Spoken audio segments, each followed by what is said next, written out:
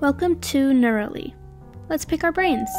This video will cover the fundamental parts of a neuron, including the soma, the cell body, the neuronal membrane, the cytoskeleton, the axon, the synapse, and dendrites. The neuron is a type of cell, and it's the building block of the nervous system. However, before understanding how neurons interact with one another, we must define what exactly a neuron is. Let's begin with the soma. The soma is the cell body of a neuron and contains the same organelles found in all animal cells. The key organelles include the nucleus, the rough endoplasmic reticulum, also known as the ER, the smooth endoplasmic reticulum, the Golgi apparatus. If you watched the previous video, yes, Golgi is back, and the mitochondria. The nucleus is contained within a double membrane called the nuclear envelope. And within the nucleus is our DNA, also known as deoxyribonucleic acid, and that holds our genetic information. The rough endoplasmic reticulum consists of membrane stacks speckled with ribosomes and synthesizes proteins.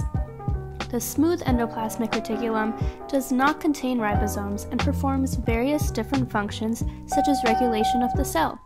And the Golgi apparatus is a stack of membrane-enclosed discs that processes and packages proteins for their functions. The mitochondrion is the site of cellular respiration and produces adenosine triphosphate, also known as ATP, which is the cell's energy source. The neuronal membrane is the barrier that encloses the neuron and performs one of the neuron's most defining actions, transmitting action potentials. The proteins on this barrier pump substances in and out of the neuron, allowing electrical signals to pass through the brain and the body. The cytoskeleton, which gives structure to the neuron, consists of big 20 nanometer microtubules that contain the protein tubulin, 5 nanometer microfilaments that contain the protein actin, and 10 nanometer neurofilaments that resemble the bones of the skeleton and are mechanically strong. The axon is the first of these structures that is unique to neurons and is specialized for the transfer of information in the nervous system. These boxes on the axon are myelin sheaths, which insulate the axon and increase the speed of a signal. The gaps between myelin sheaths are called nodes of Ranvier. Signals jump from one node to the next. The beginning of an axon that receives information is the axon hillock, and the axon terminal is the end of an axon, where axons transmit information. The point of contact between the axon and the receiving end of information is the synapse. The synapse is one of the most important parts of a neuron, with presynaptic and postsynaptic sides. The gap between these sides is the synaptic cleft.